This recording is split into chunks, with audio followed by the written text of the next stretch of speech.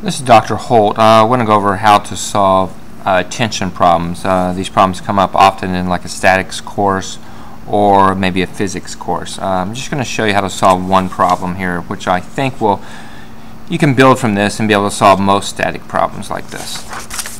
Alright, I'm going to take this example here. What I want to do is I want to find out what the tension is in AB, what the tension is in AC, and what the tension is in AD. I have three cables here.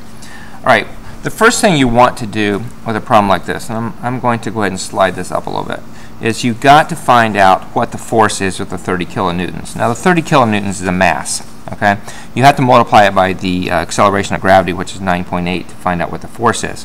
If I take 30 and I multiply it by 9.8, I will get 294 newtons. Alright, so immediately I know this. I know the force or the tension in AD must equal 294 newtons. So the tension right here in this cable here would have to equal 294 newtons. Alright, now to solve this problem is you're going to have to find out what this angle is. We'll call this angle here be theta 2, and we're going to call this angle here theta 1. Those angles you're going to have to find out before you can continue with this problem. Alright, we'll do theta 1 first. Alright, we know that our rise here is 300, our run here is 400. So we'll do the tangent. So we know the tangent of theta 1 is equal to 300 over 400. We will go ahead and take the inverse tangent of that, because we know that theta 1 is going to equal the inverse tangent of 300 divided by 400. In this case, theta 1 is going to equal 36.87 degrees. And again, please make sure your calculator is set for degrees and not set for radians, or you're not going to get this right. Alright, we'll come over to this side. We want to find out theta 2. Again, our rise here is going to be 300 based upon this side. So we know the tangent of theta 2 is going to equal to 300 divided by 500. I will take the inverse tangent of 300 divided by 500 to determine what my angle of theta 2 is. When I do that, I will get theta 2 is going to be 30.96 degrees. Okay, so that information, that's critical. You have to do that first. You need to find out what the angles are. Alright, now we're going to go ahead and sum the forces. I'll keep on sliding this up so we'll have some room. We're going to sum the forces in the x direction first. So if I sum the forces in the x direction, they have to equal 0. And if I sum the forces in the y direction, they're going to have to equal 0. So we're going to sum the forces in the x direction. To do that, okay, the x component of the x component of AB has got to be a negative, because I'll slide this down so you can see it.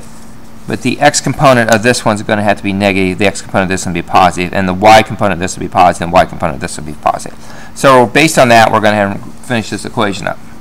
So I can say that the negative FAB times the cosine of 36.87 plus FAC times the cosine of 30.96 must equal 0.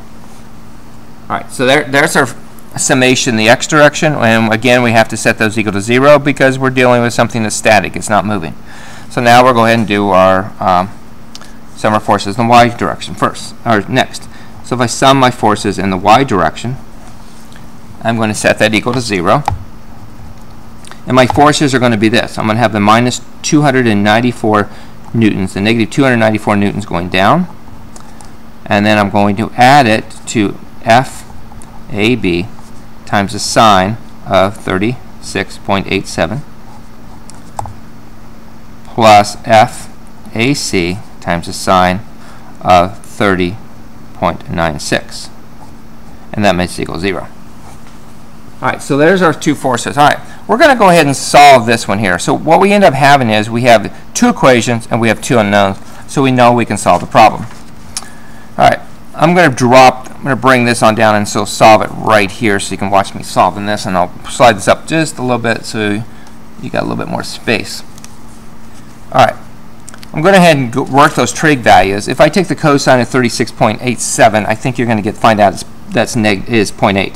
So I'm going to write that as negative 0.80 FAB plus the cosine of 30.96 is 0.857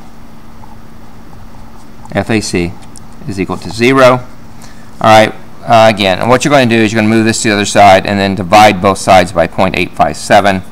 I'll go ahead and write that for the heck of it. That's going to be negative 0.80 FAB is equal to negative 0.857 FAC. Divide both sides by negative 0.857.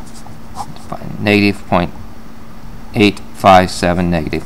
And when I do that, what I'm going to find out, these will cancel out, and I'm going to find out that FAB is going to equal to 1.07 FAC.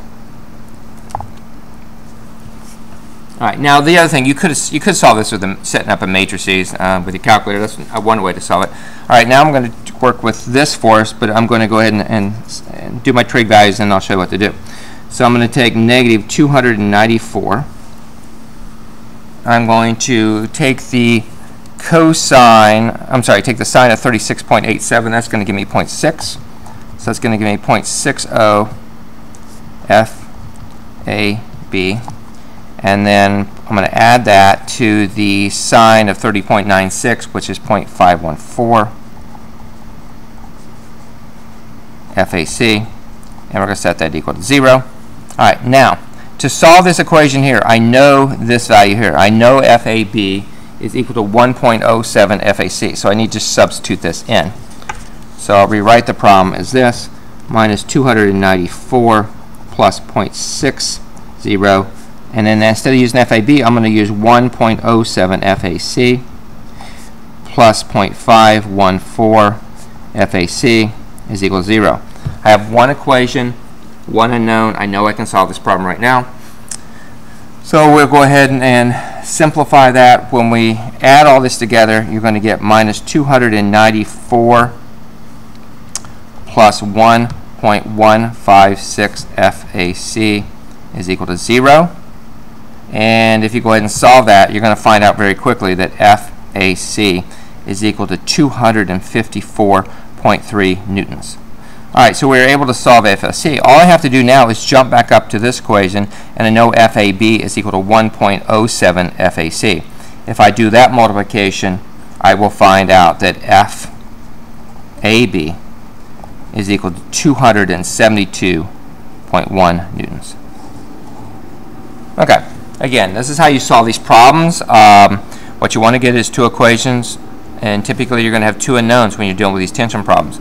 Solve one of them in terms of the other, substitute it back into the second equation, and then solve that value. And then you know the ratio between the two. You can do the multiplication and find out what the other one is equal to. All right, best of luck with these problems.